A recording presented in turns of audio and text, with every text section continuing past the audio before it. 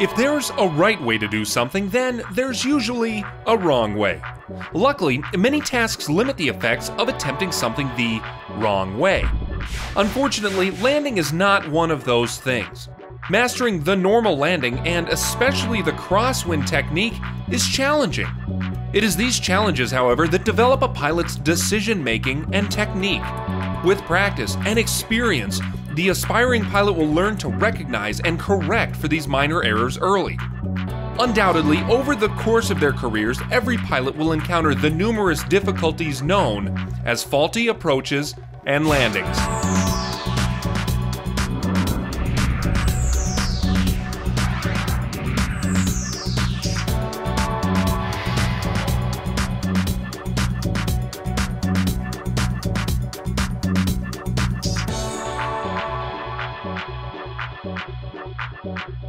While this video will contain content on how to recognize and recover from a variety of situations, one cannot stress enough the importance of recognizing when to perform a go-around. Landings are not meant to be saved. With the immense number of variables present in any given approach, pilots are tasked with evaluating and correcting any changes that occur in the approach path. Generally, minor corrections are required.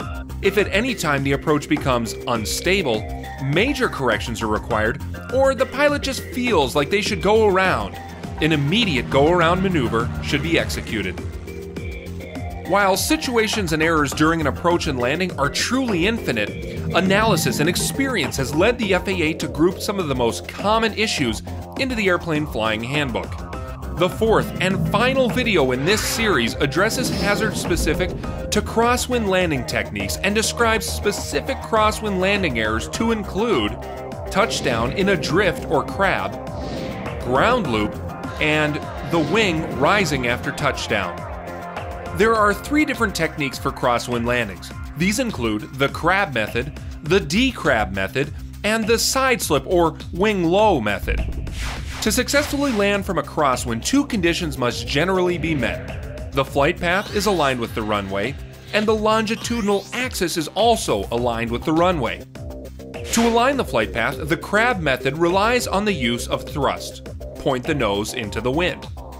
The side slip method accomplishes this by pointing lift into the wind by using bank.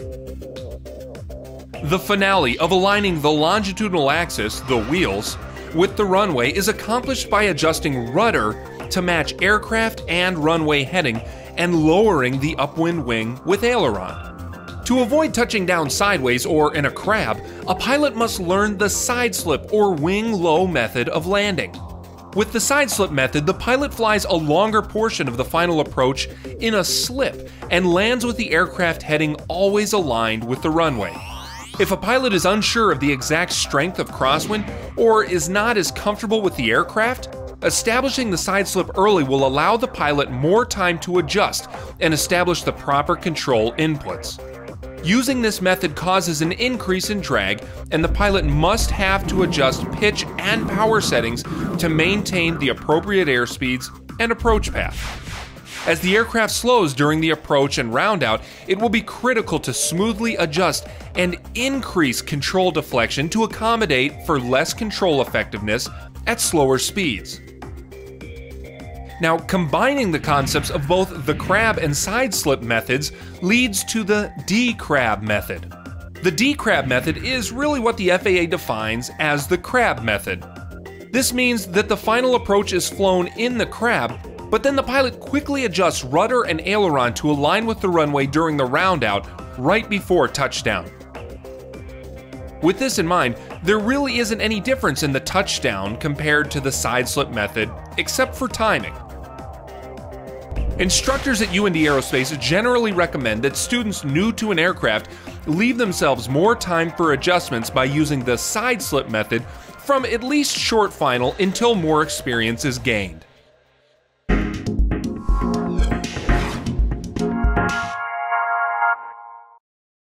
During touchdown, if the pilot fails to completely align the longitudinal axis with the runway, meaning they land in a crab, or if they fail to correct for lateral drift, extreme side loads can be imposed on the landing gear. These side loads can increase the chances of loss of directional control and structural damage while landing. Ultimately, if these events occur, the effect on the aircraft is usually the same. As the wheels touch down, the downwind wheel resists the side load. As this occurs, inertia tries to tip the aircraft further downwind. With the crosswind acting on the fuselage and the wings, the aircraft is also yawing into the wind, causing further side load and drift. If the aircraft does touch down with a side load, the aircraft could bounce, lose directional control, or perhaps ground loop. While a go-around is advised, the pilot must gain and maintain directional control for a go-around to be successful. To do this, the pilot must apply aileron into the wind to lower the wing and rudder control to maintain directional control and regain runway alignment.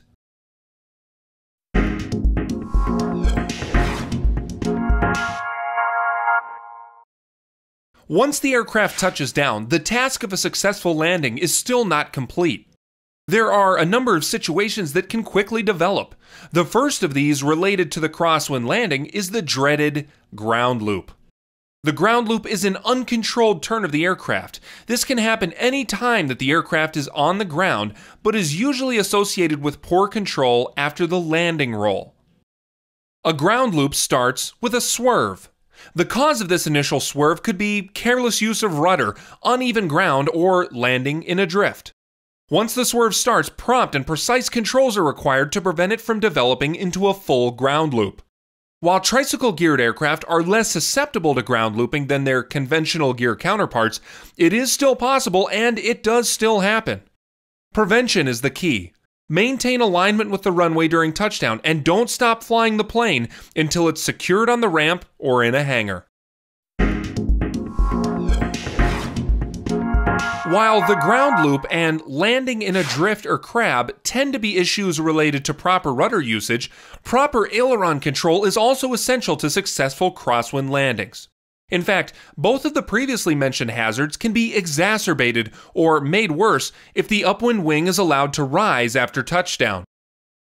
What this hazard illustrates is pilot control use. It is common to relax once the aircraft is on the ground. However, relaxing crosswind corrections before the aircraft is stopped will lead to directional control issues. When an aircraft is on the ground in a crosswind condition, the upwind wing will experience greater force and angle of attack compared to the downwind wing. If left uncorrected during landings in a strong crosswind, it is possible for the upwind wing to raise high enough to cause the downwind wing to strike the ground. If this occurs, the pilot and aircraft are likely to depart from centerline, if not the side of the runway. To prevent this condition from lifting the wing against the pilot's will, remember to apply aileron correction into the wind during both takeoff and landing rolls. During the landing, it is important to note that this control application will increase as the aircraft slows down. This is especially critical in light general aviation aircraft. Any pilot must gain experience and develop good crosswind landing practices and techniques.